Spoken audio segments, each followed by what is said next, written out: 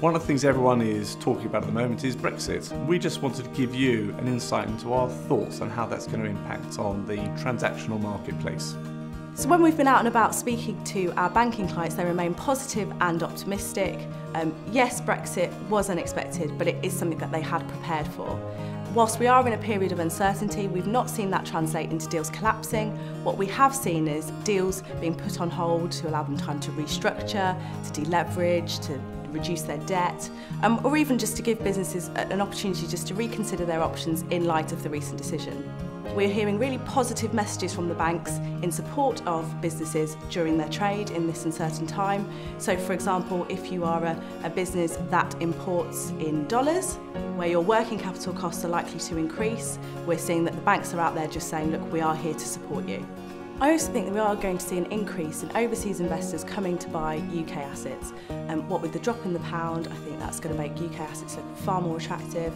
I think we could see an increase in company acquisitions, property acquisitions, although we do have to acknowledge that on the real estate side of things, in the lead up to Brexit and post the decision, that the property market has lost appetite for certainly those larger commercial property assets. But there's nothing to say that, as time goes on, that they will be just as attractive to overseas investors. I also think that we might see an increase in asset-based lending. So this is lending against invoices. So during uncertain times, you tend to find that the banks want to do safer lending, and this is safer as they have an added layer of protection. And I think we will see an increase in asset-based lending. When times are uncertain, that can lead to volatility in prices, whether it's interest rates, whether it's commodity prices, whether it's the price of currency. And we, as a result, see an increased demand for those products that banks and other financial institutions have to protect businesses against volatility. So we see an increased demand for treasury management products and hedging products.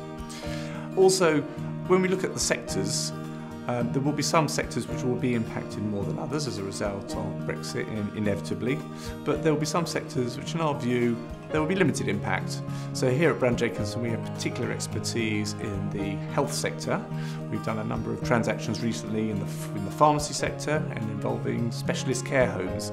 There's a lot of demand out there, and these are very fundable. We don't see that as a sector being particularly affected by Brexit. And another sector which falls into that category where we've got particular experience is the residential housing sector. In our banking finance team here at Browne Jacobson, we've done 12 transactions over the last year, and this is a sector which is heavily supported by the government's initiative to build more houses in the country. And again, we would see, because of the demand and the government initiatives behind that again another sector that wouldn't be particularly impacted by Brexit. So overall, we remain positive. And the sign of that is the investment we've made into our banking and finance team. Sean McCabe used to be a partner of Browne Jacobson, has been with Shoesmiths for the last 5 years, and I'm delighted to say he's going to be joining us again here in September. And also James Busby, who is a solicitor at Gately's, again coming across to join us, so that's fantastic news.